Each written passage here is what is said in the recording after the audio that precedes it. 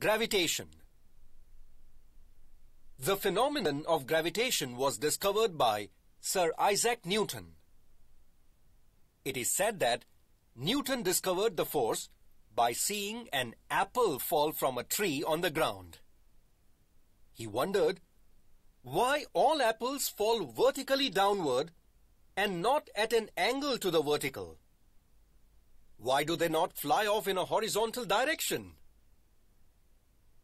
After careful consideration, Newton drew the conclusion that the earth must be attracting the apple towards itself, and this attractive force must be directed towards the center of the earth.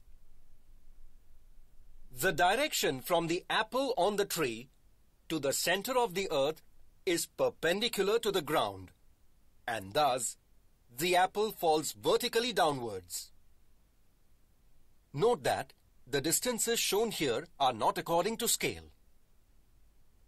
The force of gravitation acting on apples on the tree at different heights from the surface of the earth also acts on objects at even greater heights that are much farther away from the earth.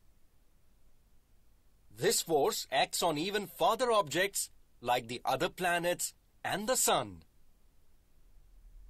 The earth's gravitational force holds the atmosphere.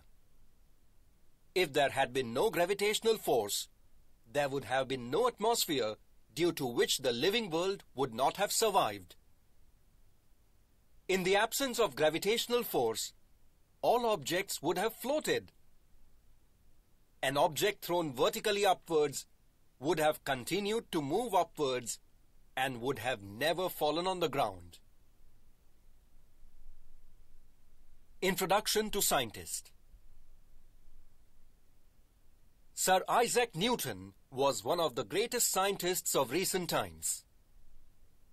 He was born in England. He gave his laws of motion, equations of motion, and theory of gravity in his book Principia. Before this book was written, Kepler had given 3 laws describing planetary motions. However, the reason why planets move in the way described by Kepler's law was not known.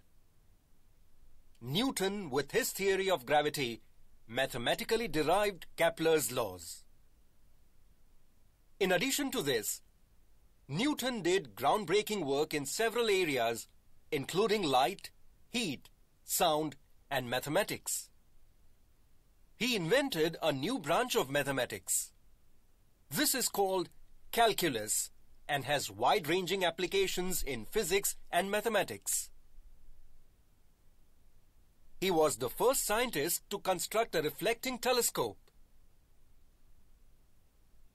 After knowing about the great scientist, let us now proceed to understand the relation between force and motion.